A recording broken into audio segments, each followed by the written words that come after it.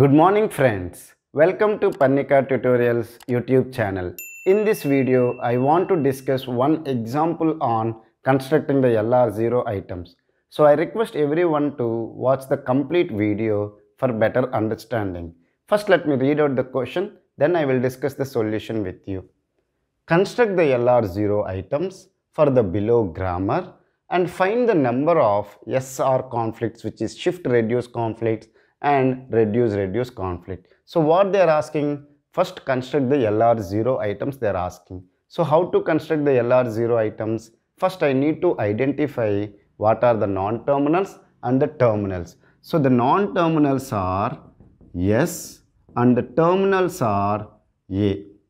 Epsilon I will not consider. Is it clear? If I consider, if I does not consider, it will be length is 0. Am I right or wrong? So what I can say, I need to take an augmented production and I need to write it as S dash determines dot S. After dot there is a non-terminal S, so I need to compute the closure. S determines dot S or dot A dot, because it is an epsilon, so even if you write it or if you does not write it, it is a item only, because on dot, if you see why I am not writing it is A concatenated with epsilon is what? A only. Am I right or wrong? Because whose length is 0, so even if I does not write epsilon here, it does not bother. So I am writing the reduced move there. Okay, is it clear? Is it completed the construction of item number I0? Yes.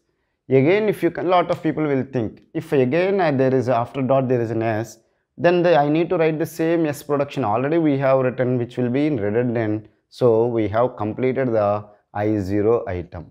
Now on S what will happen, we need to discuss. Meaning is that I am computing the goto on I0 on S, which will be S dash determines S dot, and then S determines S dot S.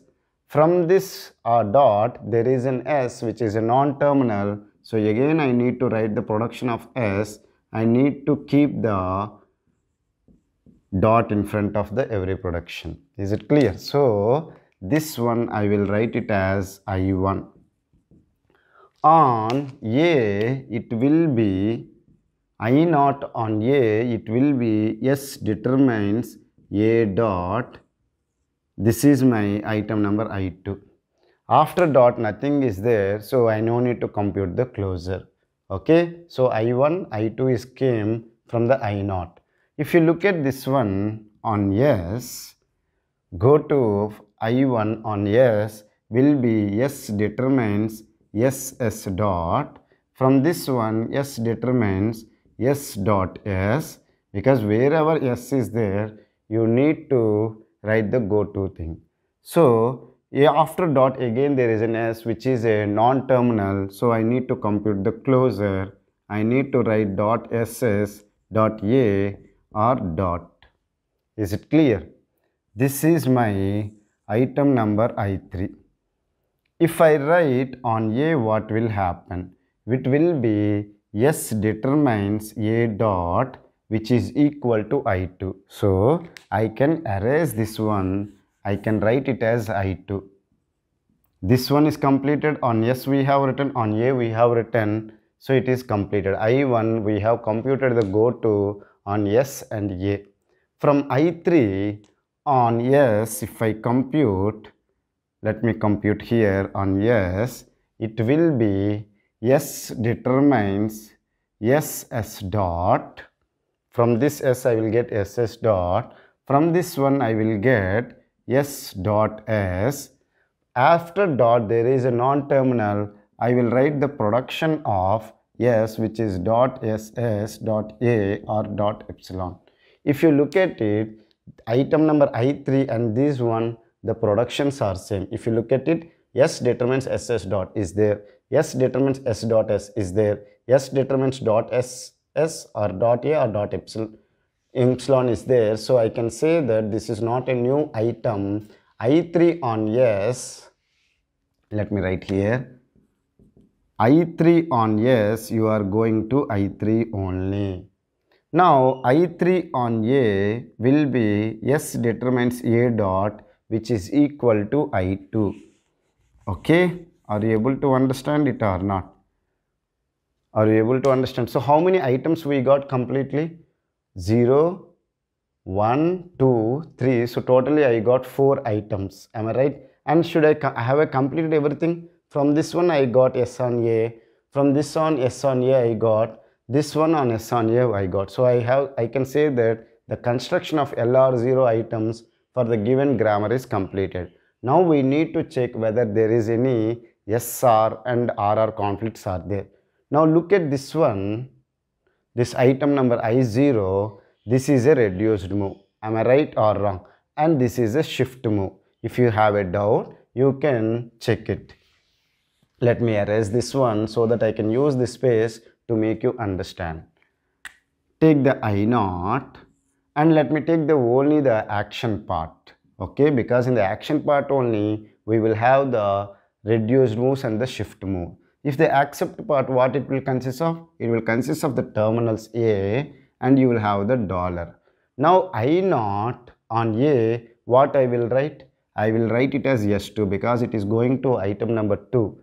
If let's take that it is LR0 parsing table, because they did not say whether it is LR0 or SLR1 parsing table. They said LR0 items only.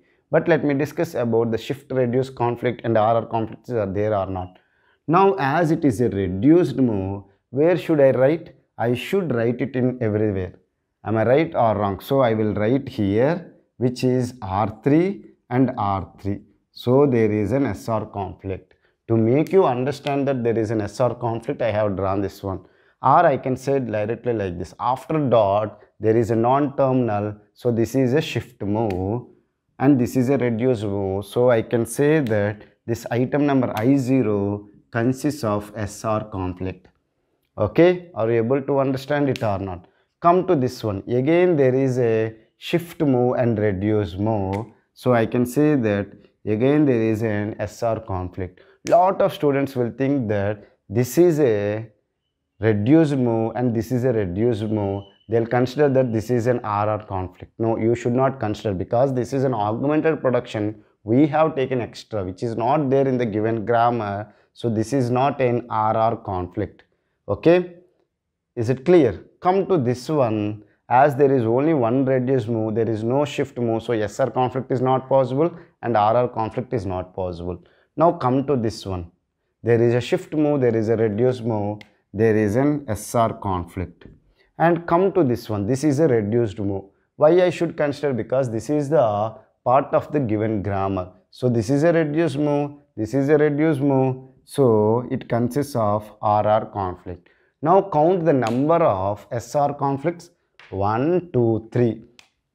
3 SR conflicts are there. How many RR conflicts? 1 RR conflict is there.